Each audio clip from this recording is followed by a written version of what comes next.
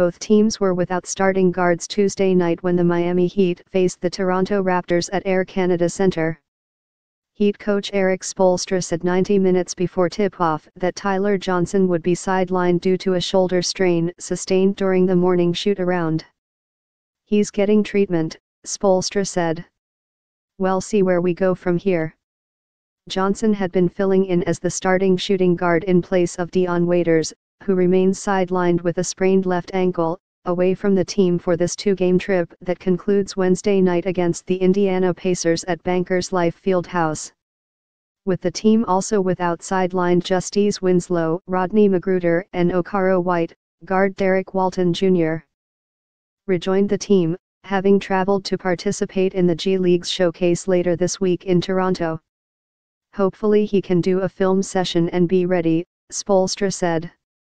Spoelstra said it was too early to determine Johnson's status for Wednesday's game. The Heat then have a 3-day break in their schedule before next playing against the Milwaukee Bucks on Sunday at American Airlines Arena. "It's just a strain," Spoelstra said. "Strain happens anytime in your back, shoulder. We're getting treatment." The Raptors were without all-star point guard Kyle Lowry with what his team listed as a bruised tailbone and back spasms. Lowry was injured during the overtime of the Raptors' Monday night victory over the Brooklyn Nets at Barclays Center, having to be lifted off the court and carried into the locker room by teammates. The Raptors said Tuesday that X-rays were negative and that Lowry would be evaluated daily. Lowry is second on the Raptors in scoring at 16.2 points per game, averaging a team-high 7 assists.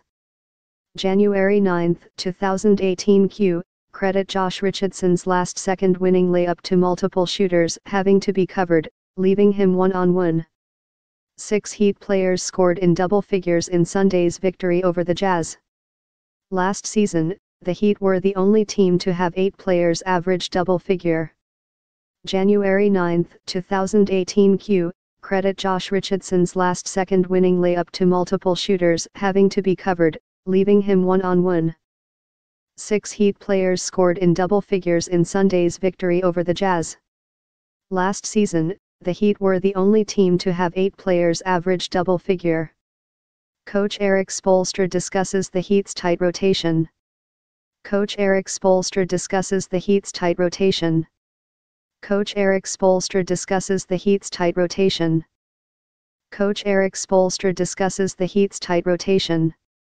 Miami Heat guard Josh Richardson thrived in braids, but now he is tempting success with new look. Miami Heat guard Josh Richardson thrived in braids, but now he is tempting success with new look. Miami Heat guard Wayne Ellington says the sky's the limit for Josh Richardson. Miami Heat guard Wayne Ellington says the sky's the limit for Josh Richardson.